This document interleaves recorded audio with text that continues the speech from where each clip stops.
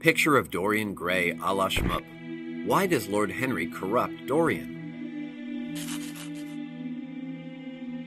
Every great story has a great villain.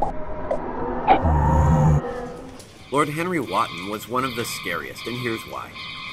Lord Henry plants an idea in Dorian Gray's mind. And that one idea grows into a cursed painting of debauchery, murder, and one very ugly face. If we don't watch our step, an idea can corrupt anyone. We could turn into a Dorian Gray. Freaky. So why is Lord Henry so dead set on corrupting Dorian? Let's dig a little deeper. One possibility is that Lord Henry just loves to manipulate weak and impressionable people. He draws Dorian in like a moth to a light. Lord Henry explains that youth and beauty won't last, and all he should worry about is enjoying himself. Dorian eats it up, except the vegetables, of course. He gives Dorian a mysterious book, and Dorian does each and every pleasure-seeking thing the pages tell him to do. The problem is, the more pleasure he finds, the meaner he gets. Which brings us to a second possibility. Is Lord Henry really just jealous of Dorian? Dorian Gray is gorgeous. Yeah.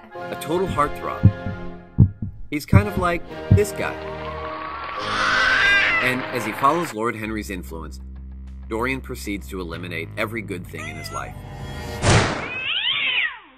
Love. Dorian drives his girlfriend to suicide. Friendship. Dorian murders his friend Basil. No! No! Himself. Aww. Dorian loses his innocence, leaving him very much like, guess who? In an attempt to keep his good looks, Dorian wishes for his portrait to age instead of him. The wish comes true, but with a twist. His painting ages from debauchery rather than time, and it has become one ugly face. When Dorian finally goes to destroy the painting, he winds up killing himself. Another possibility is that Lord Henry is the devil in human form. When Basil tells Henry that he's painted Dorian's soul, little horns pop up from Henry's head. Well, not literally. Dorian makes his wish, and the painting grants it. Or was it Lord Henry who granted the wish? Well, after that, Dorian does everything Lord Henry tells him to do.